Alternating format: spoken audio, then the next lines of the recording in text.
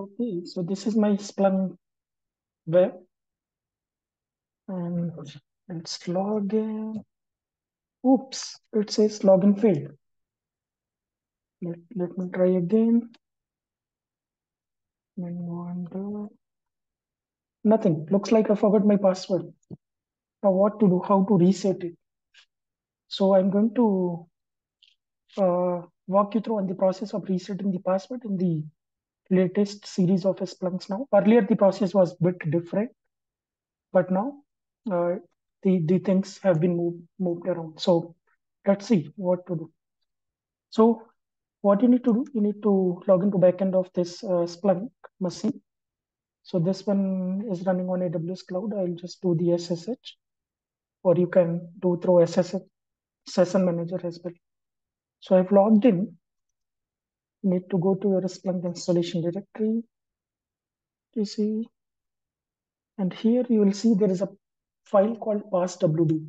So earlier the process was a bit different. You just had to rename this file and restart the Splunk, which used to give you an option to reset your password when you were going back to your Splunk web, right? But now things are a bit different. So what you need to do, you need to go to etc system local first, etc system local, and here you will have to create a user seed info file actually. So just create this new file. Okay. And you need to put user in first stanza there. You will do that. Password. Okay, let's keep it password only. And you save it. Fine. So now, once this is done, you just need to go back to etc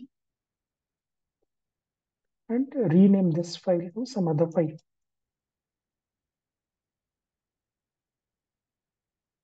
And passwd maybe backup file or anything is fine. So now when you restart your Splunk,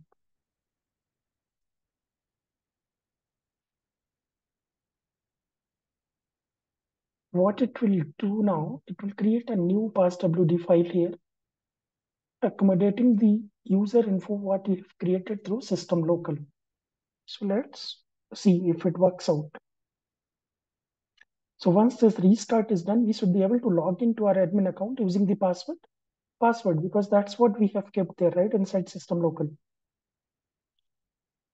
Okay, so let's wait for a few more seconds. It should be up.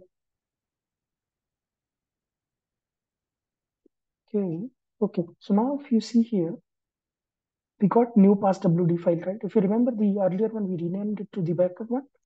After restarting the Splunk, we got the new one, right? So now if you go back to your Splunk, if you try to log in with the password simple. That's what we kept there. And it works like a charm. You are able to get into your Splunk, right? So that's what I wanted to show you quickly how it works. Fine, thanks.